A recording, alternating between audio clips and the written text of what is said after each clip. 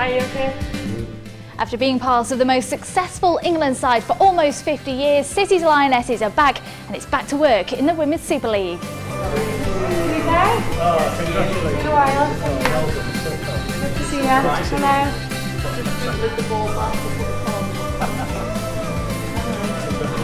Congratulations. Great tournament. Well, our 5 England players spent an incredible 42 days away, beating Germany for the first time in their history to claim 3rd prize. Along with a special welcome home in the dressing room, we sat down with them to share their favourite personal photos from the tournament.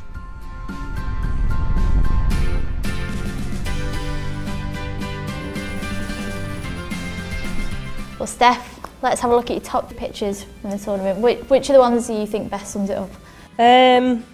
I think I'll go this one, just because I think this picture just shows how much it meant to everyone. Like in terms of when we played Norway, we obviously went a goal down, and then we managed to equalise. I managed to score in the World Cup for the first time ever, and then Lucy scored an absolute screamer, and I think it just showed how much it meant to everyone to come back from being a goal down. This one will be my first one.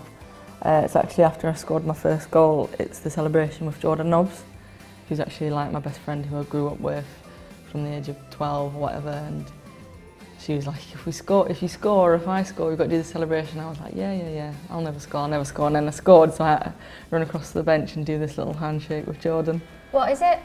It's like this hand, we just made it up. It looks like you just... That was the end, we actually had to do a fist bump at the end, and we actually missed.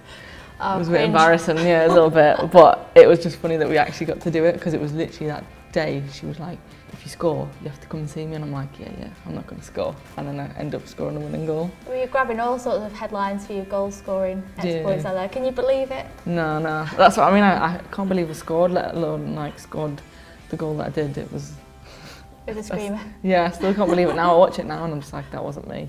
So this was at the end of the game, obviously with our medal. It meant a lot to get the bronze medal, but I've also got a cowboy hat on, which before the game, if you've seen the video, we were dancing to 5, 6, 7, 8, and we said that we were going to do the cowboy celebration if we scored, but because it happened so quickly at the end and everyone went mad, we didn't get a chance to, so I thought I'd do it at the end, celebrations. 5, 6, 7, 8 by steps? Yeah, my boots, baby. Yeah, I know the one. Well, this picture is me and my brother just after we'd won the medal, so it was good that he could come out. He could only come to the semi-final because of his teaching commitment, so we knew if we'd made the semi-final he'd be able to come and support us, so it was brilliant that he was there and then witnessed us win the bronze as well. It just at one point felt like that's how the rest of our life was going to be, you know, walking around in a purple England tracksuit, you know, and it's a bit strange. Like there's a lot of emotions, like a lot of pride and excitement about everything that we've achieved. Probably my favourite photo is obviously the one after beating Germany when we've all got our medals on, and I think that just capped off the whole tournament. I think we were very unlucky not to be in a World Cup final, but to be able to pick ourselves up after an emotional 2 days after getting knocked out the semi-final, we knew that we had to pick ourselves up. We knew that it was a chance to beat Germany for the first time in 20 games, and then to go and play extra time and manage to score a penalty and win 1-0. I think we deserve that medal, and thoroughly delighted for everybody involved. This was at the end of the Germany game, and the camera must have just come up over the top of us, and our staff had got into a huddle, and then like we didn't get told to do or anything. The players just we just kind of went in a huddle around them, so it's kind of that's all the staff, and then the players have kind of jumped around them. But we didn't actually like plan it or anything. It just kind of everyone just kind of happened, and yeah, and it's just funny that that's what our team was like the whole tournament, and it wasn't like planned or forced. It was just let's just get in and around it. The third one is the team huddle. I just think it sums up our trip and how together we was, and at the start of every training session, at the end of every training session, the beginning of every game, at the end of every game, we always come together as a team and put our hands in the middle, and a few of the girls say a few words, and then on today we say team, so it meant a lot. So it's a picture of me and Tony.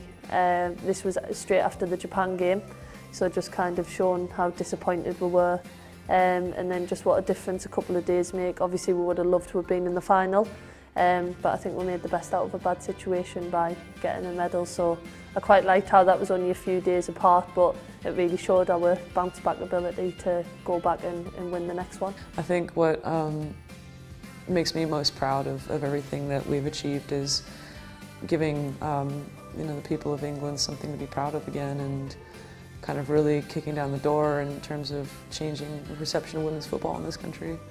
As a captain, it probably doesn't get much better than that, does it? No, unless you win it. Unless you win. Yeah, I think personally, but also for the team, I think we got better and better as the tournament went on, and I think you've seen us gain momentum and an opportunity to wear the England shirt and play in a World Cup and captain your country. It is a dream come true, and to be captain of such a great group of people as well, I think that makes it even more special.